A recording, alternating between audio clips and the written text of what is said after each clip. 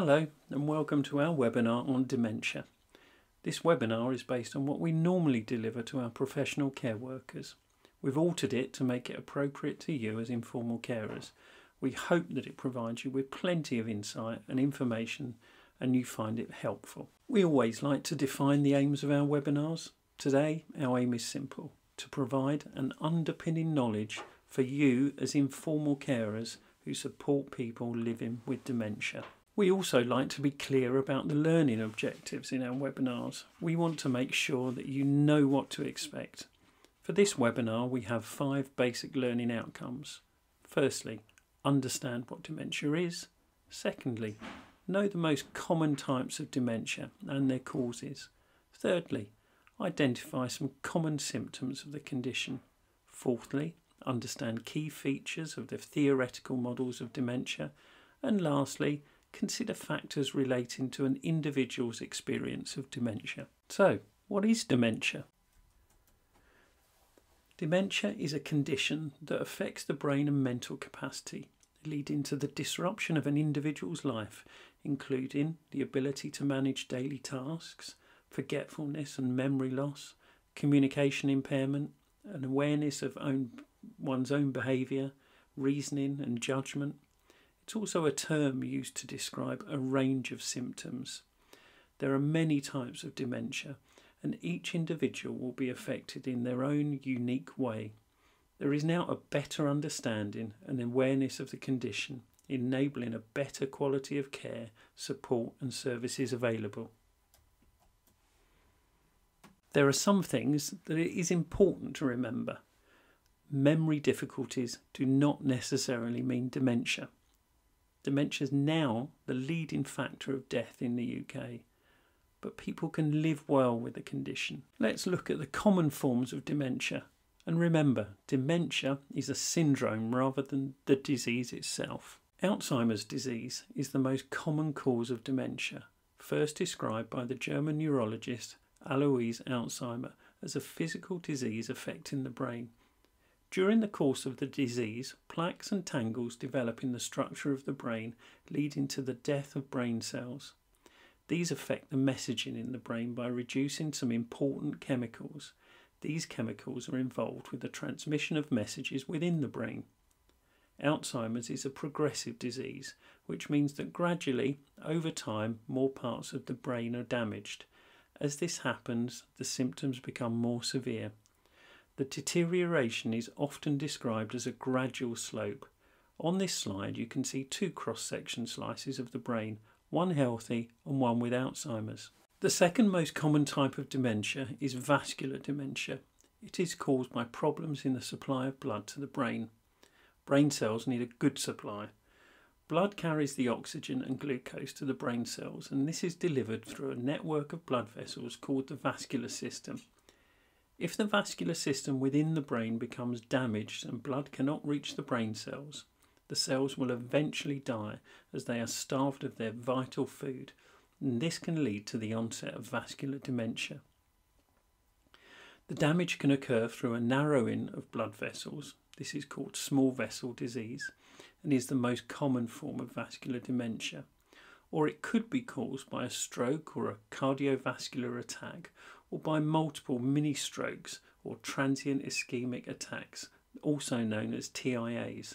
This type of dementia is called multi-infarct dementia.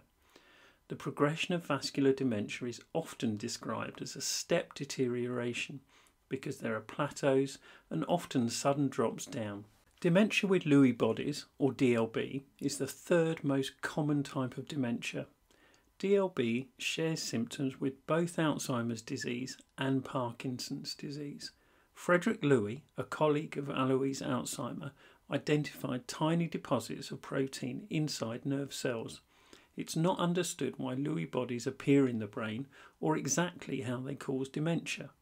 What is known is their presence is linked to a low level of important chemical messengers and to a loss of connections between nerve cells.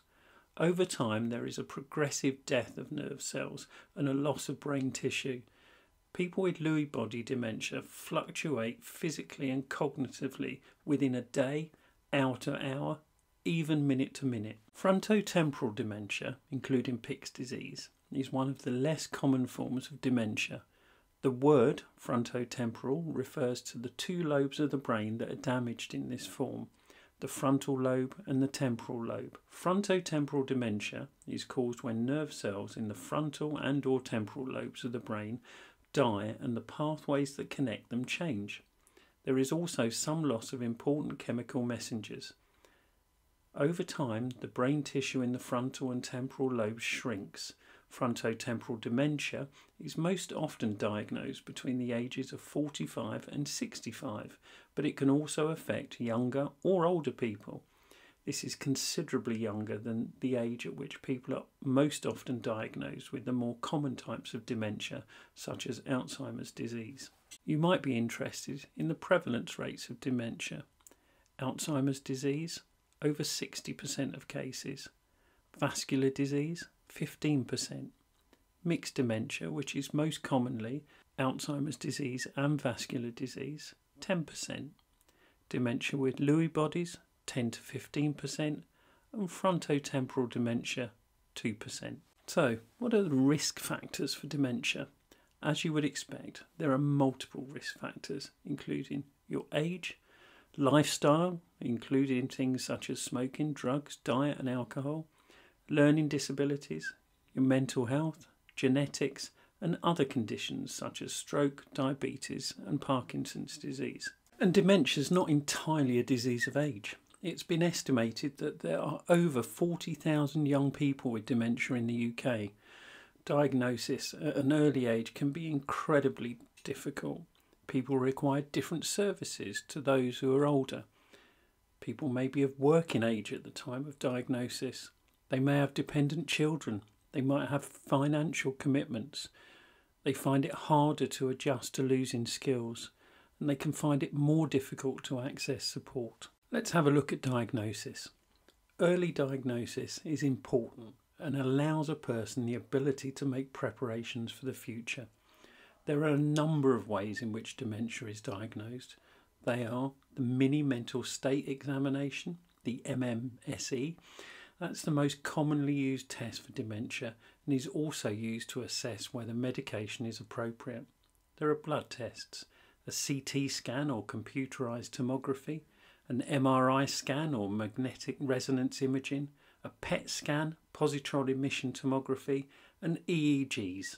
There is a clear pathway that has been set out by the National Institute for Health and Care Excellence. You may recognise this process, or indeed may be involved in it. It begins when a person is suspected of having dementia. There is then an initial assessment in non-specialist settings where a decision will be made to refer for a diagnosis in a specialist diagnostic service.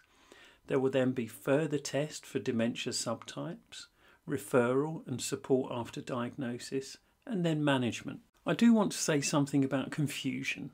There are conditions that may cause symptoms of confusion similar to that of dementia. Just because someone is confused, it does not necessarily follow that they are developing dementia.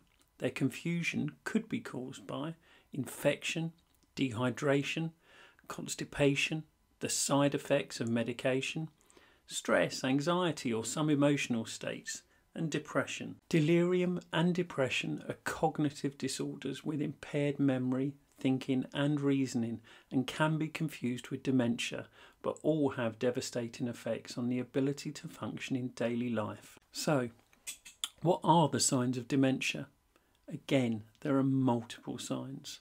They could be memory loss, disorientation, poor concentration, thought processing difficulties, mood changes, self-neglect, increased walking, weight loss or weight gain, perception changes, sensory loss, depression, incontinence, behavioural changes, repetitive behaviours, being prone to falls or communication difficulties. I'm just going to explain in very simple terms the working of the brain. You can see in this slide the different parts of the brain and the tasks the different parts fulfil. Coloured in blue is the frontal lobe, which is the management centre of the brain and responsible for executive functioning. It helps us to plan, to risk assess, gives us motivation, gives us our social skills. Damage to this area can cause difficulty with tasks such as shopping, cooking and finances, an appearance of lethargy and laziness, disconnection from those around them, repeating words or repeating an action such as folding, and a lack of inhibition and appearing self-centred. Coloured in yellow is the parietal lobe. This is the ordering and structuring lobe. It helps us to interpret our special awareness and recognising where our limbs are in relation to the rest of our body. It helps us with sequencing, such as getting dressed or reading, writing and mathematics. It is our sense of touch. Damage to this area of the brain can cause difficulty with recognising heat and cold, such as not wearing appropriate clothing, walking, picking up objects, putting clothes on in the right order, working out change, stopping reading and writing or missing out on letters, and remembering things such as passcodes. Coloured in red is the occipital lobe. This is the pathway to the eyes, helping us to interpret how we see. Damage to these areas, for example, can cause visual disturbances such as hallucinations, seeing dark mats or shadows as holes, and finding it difficult to see white food on white plates. In the grey is the cerebellum. This assists with coordination, balance, muscle tone and control of voluntary movement. Damage to this area can cause tremors, lack of coordination and the inability to judge distance. It can also cause weak muscles. Attached to the cerebellum is the brain stem. This plays a role in our vital functions, such as our heart rate, blood pressure, swallowing, digestion, temperature levels, and our ability to sleep. Damage to this area might cause difficulty swallowing, dizziness and nausea, sleeping difficulties, increase in infections, constipation and breathing. Finally, in green is the temporal lobe. This is the knowledge bank where we store information about words and their meanings, our emotional and factual event memories. It helps us to recognise people, directions and landmarks. Damage to this area can cause us difficulty in remembering names and faces and objects, lead us to become lost or disorientated in familiar places, and have difficulty in understanding spoken words and using formal language. Within the temporal lobe are the hippocampus and the amygdala, one on each side. The hippocampus is the area of the brain that Alzheimer's disease generally starts in. The hippocampus manages our factual memories that we store in order of time, so that we can recognise childhood events for what they are. The amygdala is our emotional memory, and it helps us recall events due to the emotional content, such as the loss of someone special, the birth of a child, a wedding or a civil partnership. The amygdala is also stimulated by our senses, particularly our sense of smell and hearing. Our strongest event memories tend to be between the ages of 5 and 30. This is because they tend to be our first. The hippocampus is also responsible for our concentration, our logic and reasoning. It takes our short-term memories and places them into the long-term. If we have things on our mind or we are juggling several things, we are often not paying attention, and this is why we can forget appointments or forget what we have entered a room for. The hippocampus protects the amygdala, so this receives less damage until much later on in a person's dementia. Because of this, the brain may rely on the amygdala to find an event from the emotional past.